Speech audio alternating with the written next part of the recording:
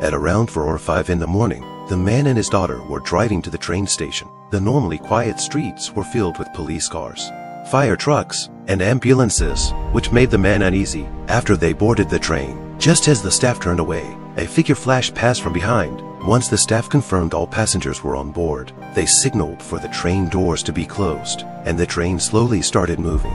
The daughter, feeling bored, stared out the window and suddenly witnessed an unbelievable scene. A crew member was tackled by someone, wanting to tell her father, but he had already fallen asleep. So, the daughter decided to go to the restroom. There, she saw a well-dressed man complaining to a crew member, saying there was someone acting strangely in the restroom, who had been inside for a while but hadn't come out.